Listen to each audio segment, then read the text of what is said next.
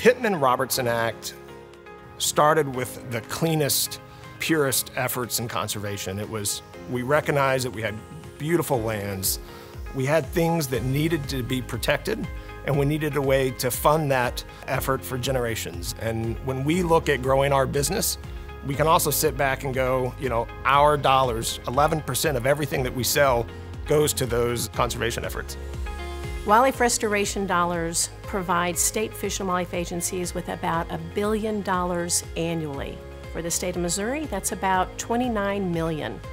And with that, we focus on taking care of nature through research, through species restoration efforts, through habitat restoration efforts, through construction and maintenance of facilities like the shooting range we're at today, or boating and fishing accesses. We educate new hunters through the Hunter Education Program. So through all of our efforts here in Missouri to take care of nature and connect people with nature, this funding is a key piece to that formula. Manufacturers are imperative for the system of conservation we have here in the United States. Without their support and the payment of their excise taxes, we wouldn't be able to do all the good work that the Fish and Wildlife Service does or that the states do, like MDC, and all the partnerships that we have for conservation with NGOs and other organizations on the landscape. So they are the lifeblood of conservation. The work that our excise tax dollars goes to local education efforts around hunting, around conservation. It goes to federally funded projects for public lands, for public hunting, shooting, which really just starts the cycle all over again for our kids, for me as a hunter, as a conservationist. It's the reason why I'm in the industry. I would say this funding model has been a model globally. I think other countries look at the conservation funding model in this country and they say, the United States got that right. These events are important for me as a federal employee and I think for state employees because it really closes the loop in the Pittman-Robertson program.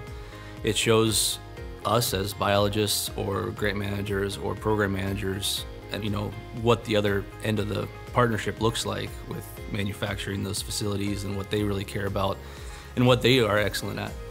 Founded in 1876 in Italy. Part of our operations moved here in 1983. Our primary facility in Italy, we have about 900 employees, 250 here in the United States. We've had explosive growth over the last 10 years. We believe we're the leader in kind of a green premium strategy on how we take our products to the market. We produce roughly 300 million centerfire rifle cartridges, 200 million shot shell cartridges, and roughly 250 million centerfire pistol cartridges. The thing that impressed me the most is the environmental care that Fiocchi takes with their ammunition. They ask many questions about non-toxic ammunition that they produce, and they continually want to do better.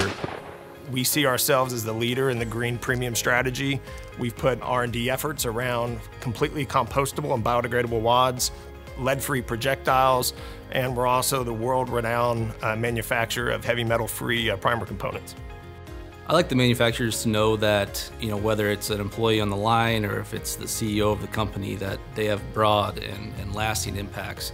The Act itself is over 80 years old, but some of what we do for conservation is going to last 100+ years. So when they're driving down the road past a wildlife area or past a shooting range, they can look at it and say that they had a part in that. I want folks here in Missouri, which is such a great state for outdoor opportunities, to understand that we, Missouri Department of Conservation, do not do this alone. But for the great partnership with our manufacturers and the excise tax that they pay into wildlife restoration dollars, we wouldn't have the opportunities we have today. We're very grateful for that partnership.